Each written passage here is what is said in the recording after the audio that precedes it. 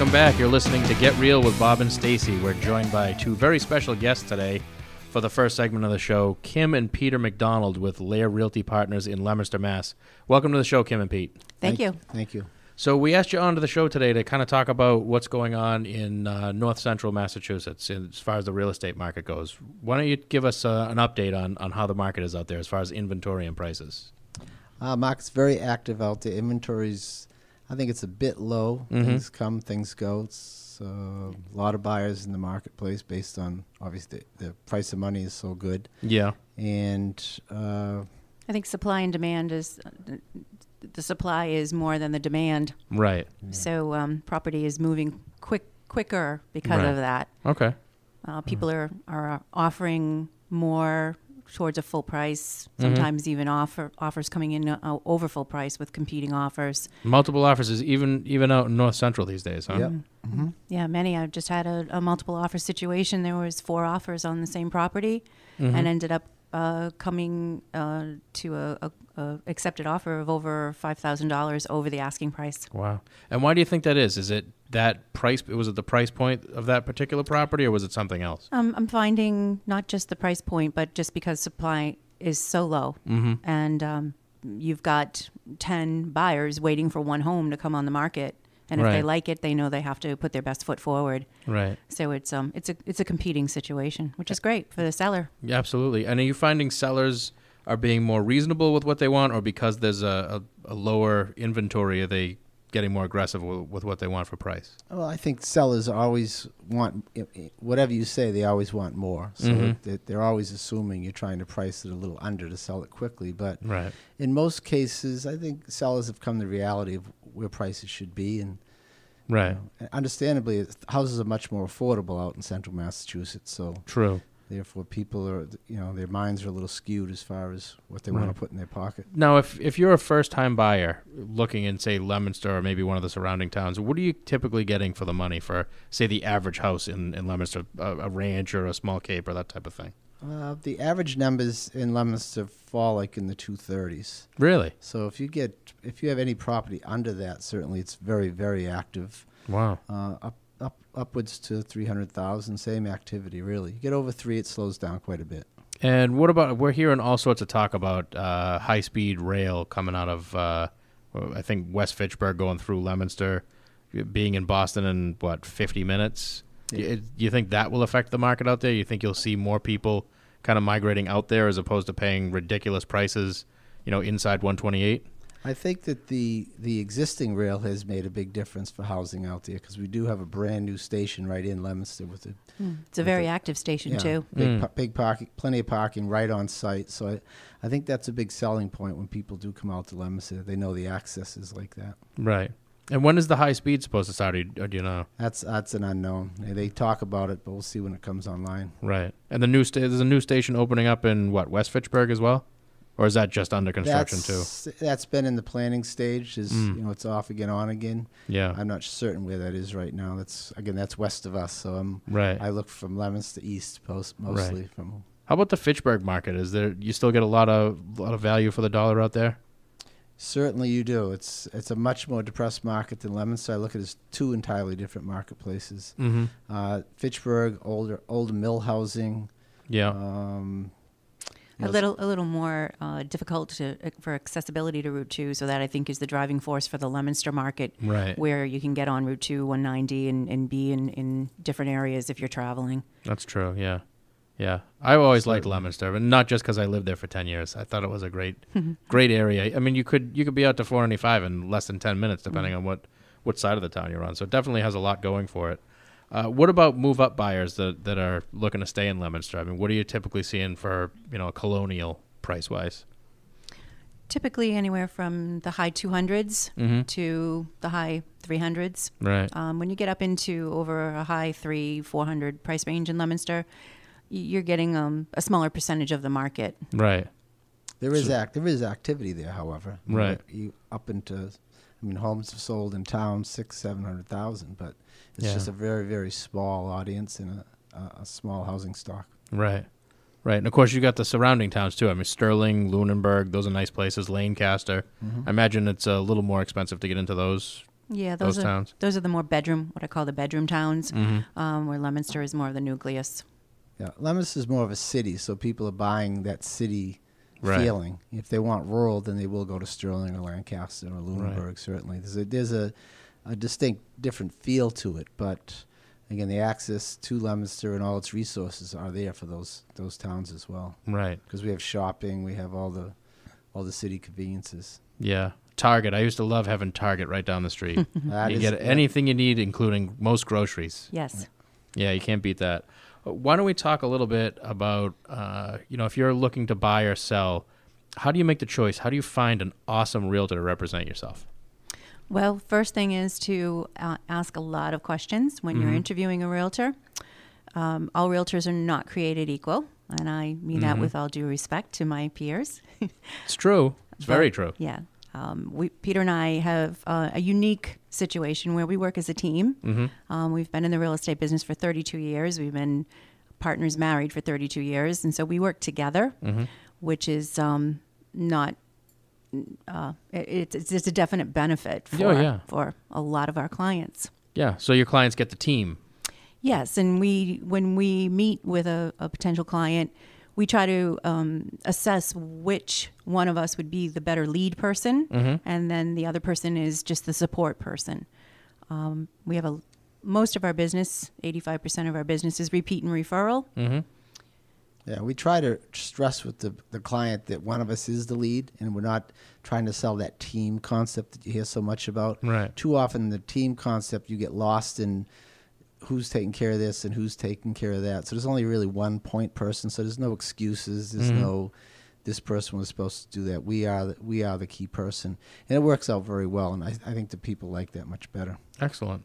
And why don't we talk a little bit about education and realtor designations as far as listing and buying agents? Okay. Yeah, that's very important. There's lots of designations in the real estate community that a lot of people don't know what they are or what they mean. There's these 3 little letters, and people have no idea. It's like getting a associate's, a bachelor's, a master's, and a doctorate in a college. All wrapped into one. Correct. One of the designations that I particularly have is an accredited buyer representation, which was very involved. You have to have had many transactions over several years and take a pretty lengthy course to get that designation. But that allows me to be able to assist my buyers as a buyer representative when anyone in the real estate community can call themselves a buyer's agent without having that particular designation. So it's important. There's a difference. There's definitely a difference. There's definitely a difference. And I see one of the other designations you have is the loss mitigation certification. Do you see a lot of foreclosures and short sales still happening in that area? There are quite a few short sales still going on. I have one I've just completed that took quite a while, and one that's in the process right now. And it's a lot of patience on the buyer's part, a lot of commitment to hang in there. And of course, obviously on the seller's side, they have to be cooperative as well. Right. But it's, with the right knowledge and the right experience from past short sales, it can work out very well. And going back to values in Leominster and some of the surrounding towns, after the all the fallout from the meltdown, after 07, 08, when prices seemed like they were in free fall for a while. What's happened to prices, say, the last 3 or 4 years in Leominster in particular? I'd say they pretty much returned to where they were. Really? In some cases, they're still below. We have properties that we sold in 07, 06, 07 that are selling right now for less than they sold back then. But obviously, things were really peaking out then. When you get into the 8s and the 9s, there was some good values, but right now it's pretty stable. I don't really see any growth in the last year or two. It's a creep grow. It's creep. Slow growth. There's no 2-year return on buying something and making a good return. Right. 2 years later, which so for years it was that way, as you know. Oh yeah. So now it's more of a buy and hold. Yeah. Type of thing. Yeah. I tell people it's stable. It's just things continue on a flat plane. Well, stable's good, especially after what all of us went through, a few years back. If you're not losing anything, stable's okay. Yeah, it really is. Yeah. Staying the same beats the heck out of losing any day. Going back to how you a lot of your business is referred from past clients, and we were talking before we got started today that you're working a lot with past clients, either parents who are selling houses or now their children who are buying houses. Tell us about how you work with your clients to get those generational referrals. Well, over the past 32 years, we have a sphere of clients that we keep in touch with. Service is very important to us, and our clients appreciate that service.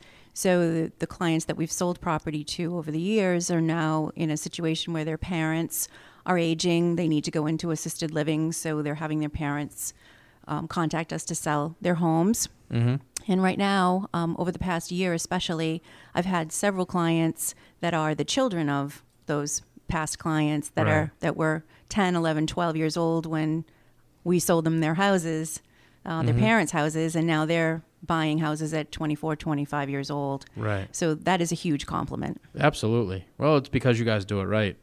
One of the things you always hear in both of our markets is, everything's going online and everybody's, well, to a large degree, they do start their search online. But one of the things that I think you guys have seen, we talked about it before the show today, is that, when it comes time to actually buy something, to make that huge purchase, even the younger group, they're not really going online to find somebody to work with. They really want that face-to-face type of thing.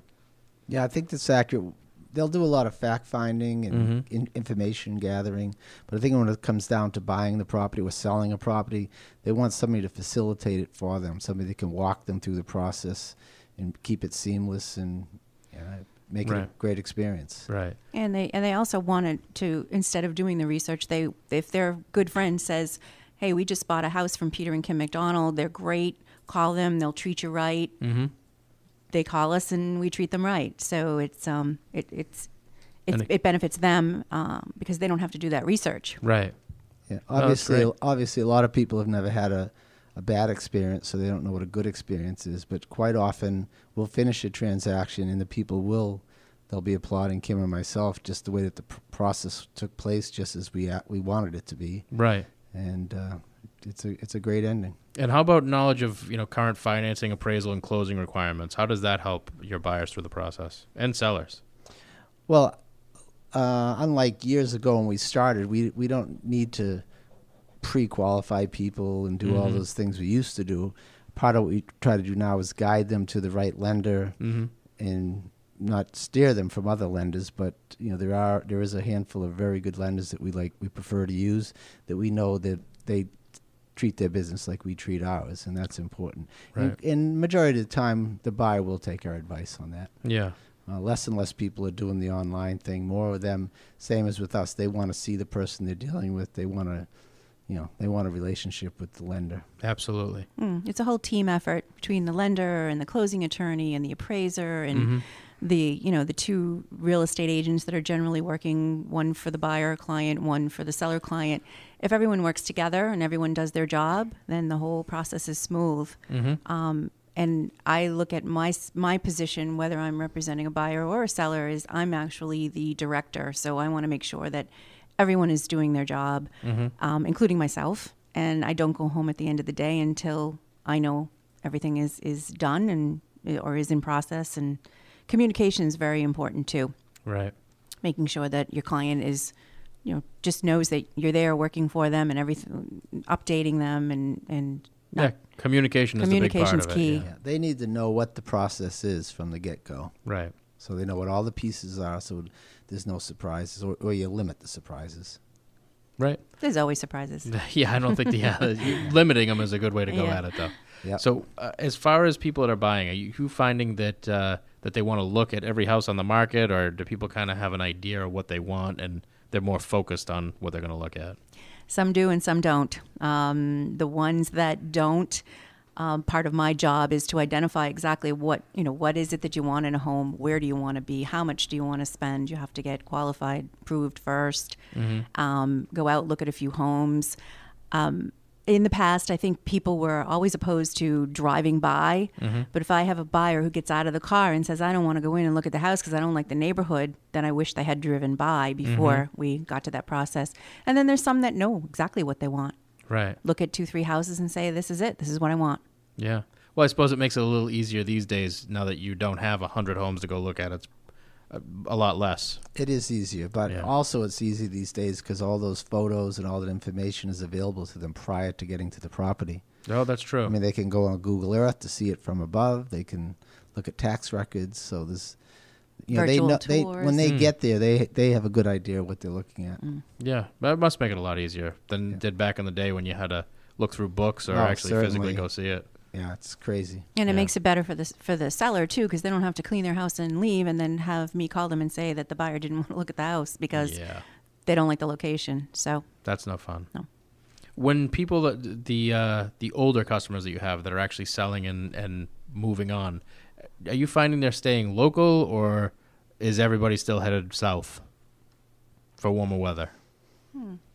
That's one of the things we've seen changing in some communities is that, people aren't as anxious to go to Florida and sell their house up here that, they're just tending to downsize and stick around. Mm-hmm. Yeah, I think a lot of the older generation with grandchildren and all that, they may test out the Florida waters, but they find that they really want to be here in the winter for their family. Right. They see time on this earth shortening, so they want to spend as much time as they can. Yeah. In the past few months, I've had some that have moving from Central Mass down here to a senior place in Shrewsbury, and then I have others that are just relocating locally into an apartment. So or buying a condo. Condos used to be more first-time buyer. That's how you would get into the market in a condo. You can't. Condos are very difficult to find now because they're in two markets now. They're in the first-time home buyer market and the what I call the downsizing market. Right. Right. Well, great information. I want to thank you both for coming in and sharing today. If anybody listening is thinking about buying or selling, you can get more information about Peter and Kim on their website, themcdonaldgroup.com. Again, that's themcdonaldgroup.com. We've got to take a break for some commercials, but stay tuned. We've got more Get Real with Bob and Stacey after this.